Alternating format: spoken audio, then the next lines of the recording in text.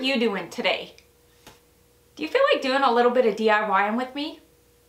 Come on in. Let's get started.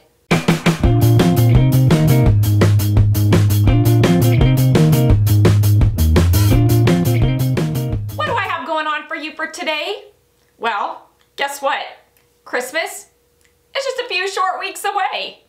I know, right? It just kind of has that way of creeping up on us, and then it's here. For me, that means that I'm gonna start shifting gears from decorating to DIYing some gifts. Today, I'm gonna be showing you what you can do with a candle. These candles, you can get them just about anywhere. This is one that I got at Costco.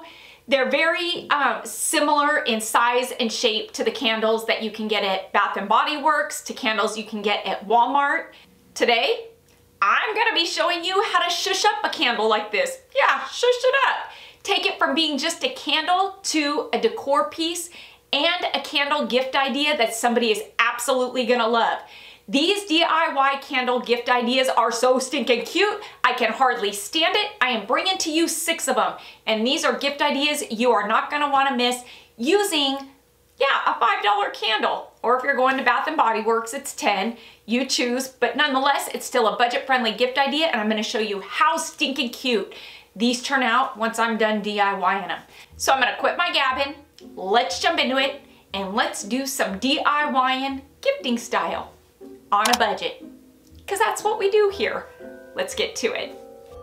Who is today's KB Creations Crafter of the Day? You'll want to stick around to the end of the video to see if it's your creation that's being featured in today's video.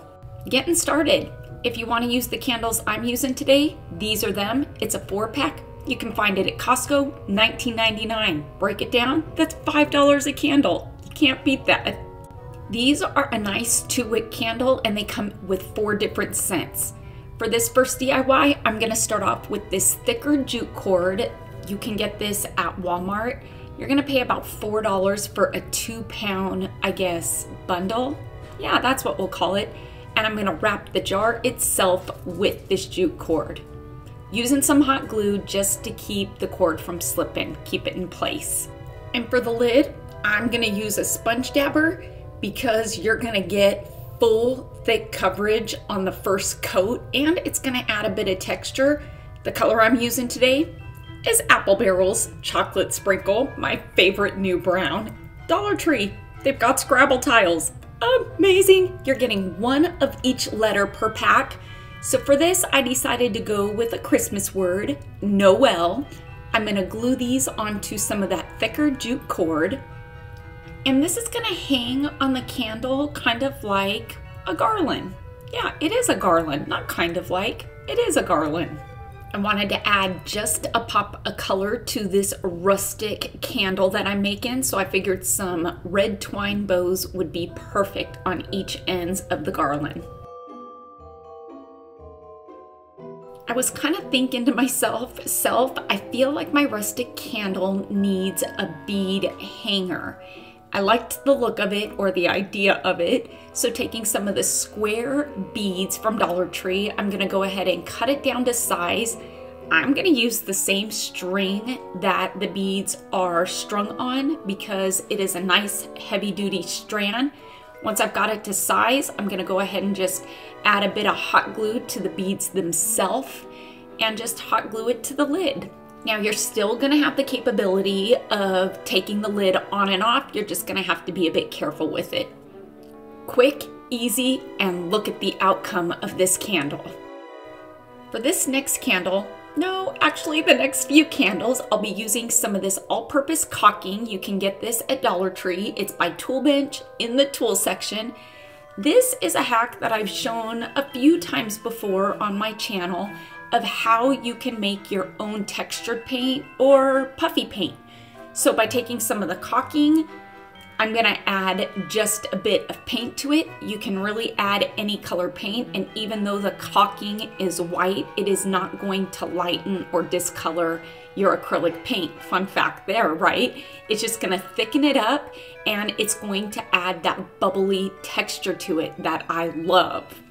When applying my mixture to my jar, I'm gonna use a sponge because, like I've said before, you're gonna get a nice thick full coverage in one coat. I am going to be generous with the amount of paint and caulking that I add because I want to add a bit more texture to this jar because of the jar that it's going to be. Now, because there is caulking in this, it's going to take a bit more time to dry than if you're just using a regular acrylic paint because the caulking needs to dry. So I say use your favorite drying method and help speed up the process. And for the lid, I added caulking to the chocolate sprinkles because I really want this to have good texture. And I added a bit more caulking to the paint than I did, well, the brown paint, than I did with the white paint because, spoiler alert, I'm gonna tell you what I'm making. I am making a s'more out of this candle, and the lid itself is supposed to be the melted chocolate bar. So I want to give the illusion that the chocolate is nice and thick and melted. And so yeah, again, you're going to want to be generous with the amount that you put on the lid as well to give that effect. It's already looking so cute, but this is going to be cuter because our marshmallow needs a face. And so I'm gonna keep it simple. I'm not gonna overthink it. Don't be intimidated when doing this. If you feel like you need to use a pencil to draw it out first, I say go for it. This is a very basic face that I feel like really you can't go wrong with. And so just kind of follow along with me as I do it. When I add facial features to pieces like this, I like to use puffy paint. I feel like puffy paint is easier than using a paintbrush. And not only is it easier, but you're gonna add texture, personality, and dimension to this piece. For the graham cracker part of my s'more candle, I'm using some of Dollar Tree's square planks. They are the perfect size for these candles. And again, I did add some of the caulking to Apple Barrel's Classic Caramel, which seems to be the perfect brown for a graham cracker.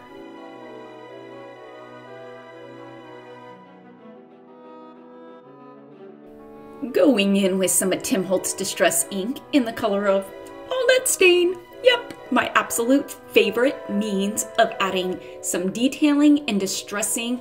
And so to my graham cracker, I'm gonna add a bit of detailing to make it look like a toasted graham cracker. And I can easily do that with a distress ink. I'm gonna do that to the top graham cracker and the bottom. Oh my word, I can't stand it. This is the cutest s'mores candle I think I've ever seen. For this next candle, you're gonna wanna pick up a fat quarter from Dollar Tree or dig in your stash for one. This flannel one was the perfect style, I feel like, for this. The base of the jar, I did go ahead and give it a nice good coating of that white puffy paint that I made with the caulking. And to the lid, I'm gonna wrap the lid with this red flannel fat quarter.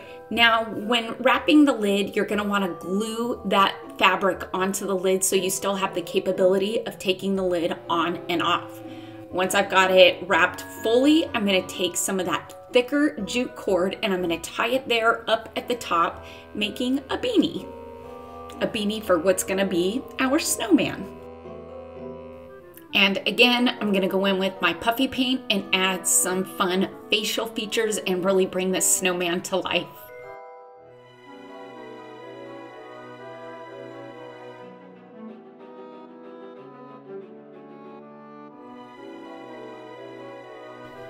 It's cold outside. Frosty needs some rosy cheeks.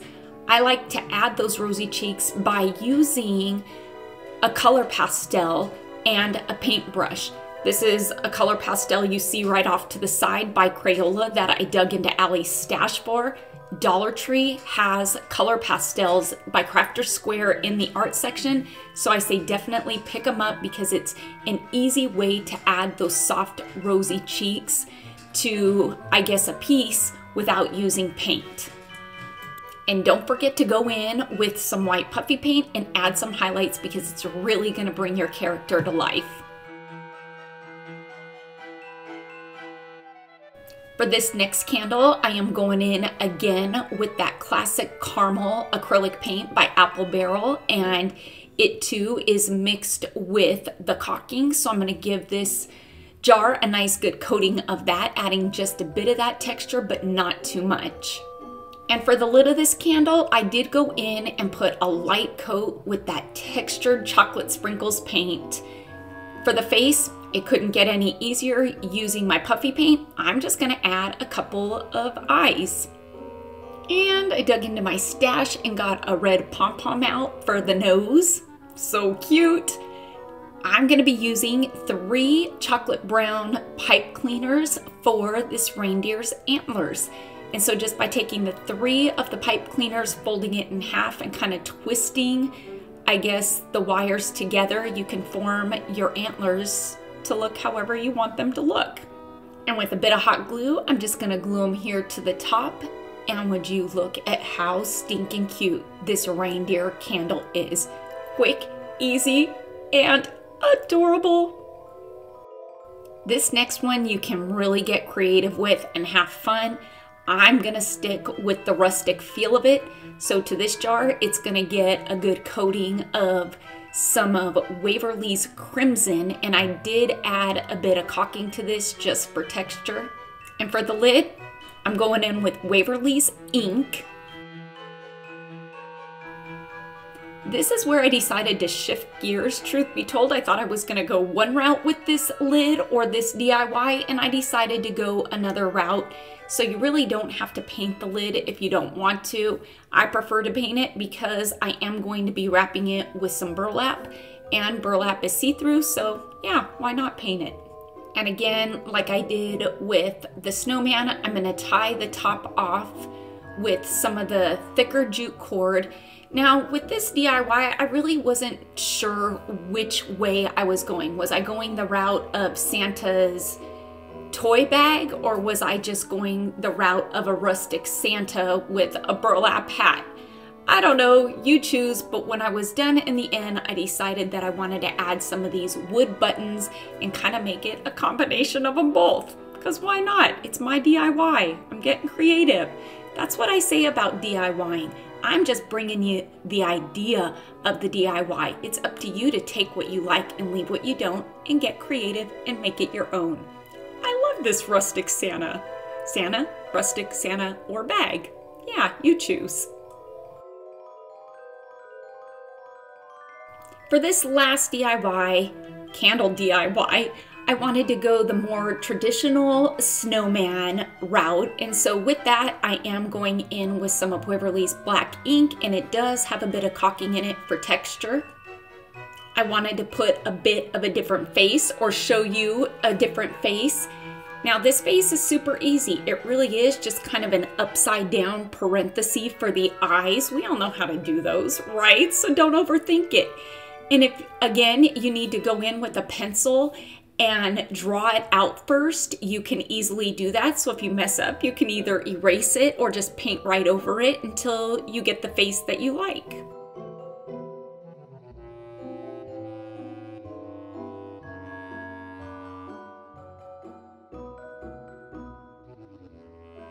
The traditional Frosty has a top hat. You can easily make that using Dollar Tree's wood planks. I'm using a combination of the rectangle planks and the square. The rectangle one, this was one that I had in my scraps from, goodness, I don't know what I used it for, but I knew that it was the perfect size to put on the top of the square plank to make the top hat. I'm sticking with the rustic route, and for the, I guess, the fabric decorative ribbon that goes on the top hat, I'm using some burlap. I'm just gonna hot glue this piece right to the center of this piece here, just like so. Yep, there we go. Look at that. And yep, it's gonna go right here on top, still giving us the capability of taking on and off the lid. I felt like it was missing something. It was a bit too plain, so taking some of this greenery that I had left over from our ornament making night here at the house, I figured I'd glue just a bit of that onto Frosty's hat, add some berries, and with that, there we go. We are finished. So stinking cute, right? Go pick up some candles and DIY them for gifts this year. Who is today's KB Creations Crafter of the Day? Well, it's going out to Tracy Lynn, who's bringing to us her recreation of my DIY village stand. Oh my word, Tracy, I am so stinking excited to see that somebody recreated this. Thank you so much for sharing it with us today. If you're interested in following me on social media, you can find these links, yes, in the description box below. Can you choose a favorite? It's kind of hard. I love all of these, but that s'mores candle is so stinking cute. I made several of them and I'm gifting them this holiday season.